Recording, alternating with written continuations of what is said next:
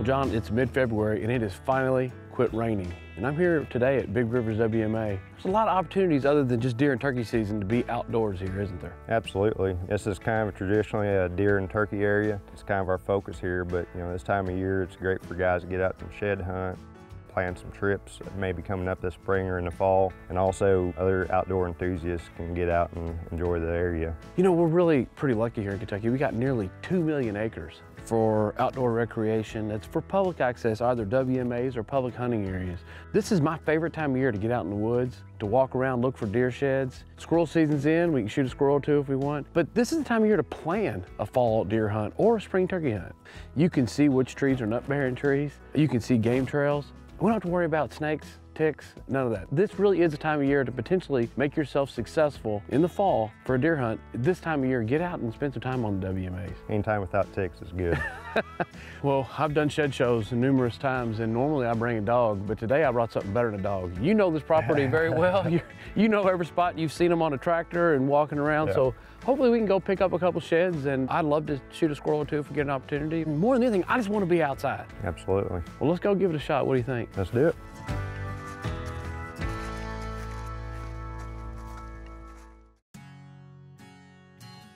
This area right here, this is a field that's got crops in it, and we've got remnants of corn. There's some pretty good trails coming right out of this thicket right here. You can pick them out and plan ahead from there, trying to figure out the pattern of these deer. You find you a patch of persimmon trees and you know the time of year that those usually come out, might be a good idea to mark that on a map, check it with your GPS and say, hey, I want to be back here in the fall. Right. Deer antlers are so cool. Whenever they release the chemicals that tells their body to drop them, it happens really fast, doesn't it? Yeah, they can get into some pretty serious fights with other bucks with those antlers like that, and then they can just fall off this time of year. It is amazing. John, this is the very first time I've been on this piece of property, and I will tell you, to be in far western Kentucky, the terrain's a lot different than I was expecting. It's a lot different from what a lot of people think of western Kentucky as being flat and a lot of crop ground. This property is over 60% forested, and as you can tell, we got plenty of terrain out here and lots of hills that people don't expect. It's very, very rolling. We're right close to the Ohio River. It reminds me a lot of the terrain all up through the state, right on the Ohio River, which is different than it is just 3 or 4 miles in. Right. It's very hilly. It's not steep hills, it's very navigable hills, but areas where it'd be hard to get a tractor in there and plant. Yeah, that's right. You got this bottom that goes all the way to the river, and it's all heavily wooded. You got all these ag crops up here. This is kind of a pinch point. Yep. That tree would probably be a pretty decent spot for a lock on, and you got a water hole. Yep, I'll give you some ideas for the fall. If this is going to be a piece of property that I was going to hunt, you look around here and you see these persimmon trees, and look at there. Somebody's even got a tree stand. Sure enough. Just haven't come and got it out yet, huh? No, they're actually supposed to have them out by now, and that one requires an extension ladder to take down. Okay, he knows what he's doing. Well, looky there. He's in a good spot. Right there on the field edge. Here sits our first shed of the day. Not a monster. No. But you know what?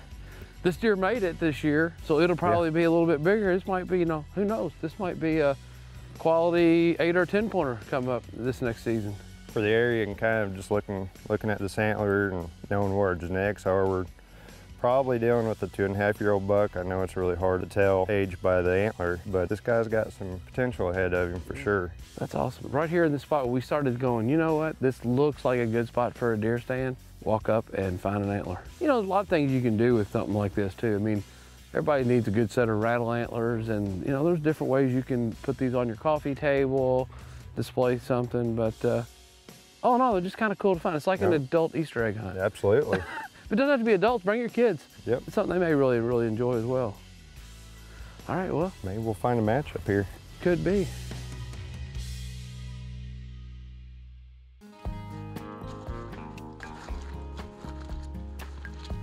Let's cut through and walk this thicket edge here. These little thickets are usually hot spots around this crop field, just with the transitioning of the deer coming to the fields. Look right there. Sure enough. I don't think that's the matching side either.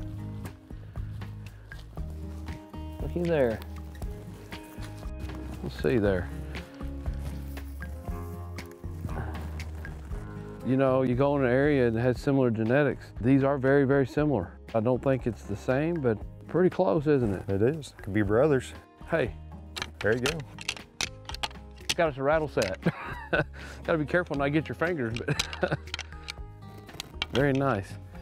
Like I said, we didn't find a match pair, I don't think, but you know what? We just got started. That's right.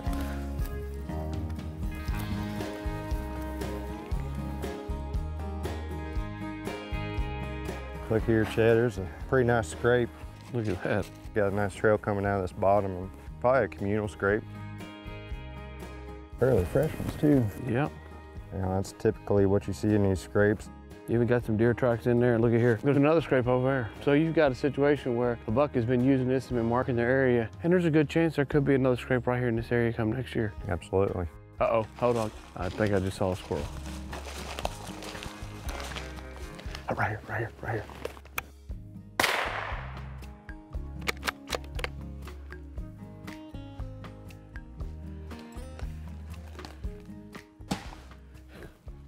Walking through the woods, picking up antler sheds, taking home something for the table. You know what? You can't beat that.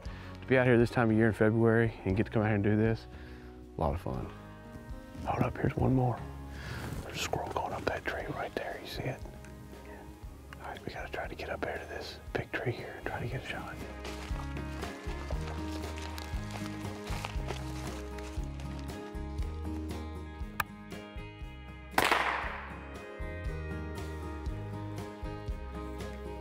Two sheds, two squirrels. You know, I tell you, I have spent the last 3 weeks in the house watching it rain, can't hardly fish.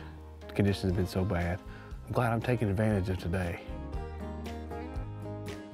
Well, I'll tell you what, for someone who's trying to manage over 7,500 acres, I know your time is valuable. I appreciate you taking us for a walk today and showcasing all the opportunities that are out here on this Big Rivers WMA. I'm always glad to show people what we're doing here and showing off this great area.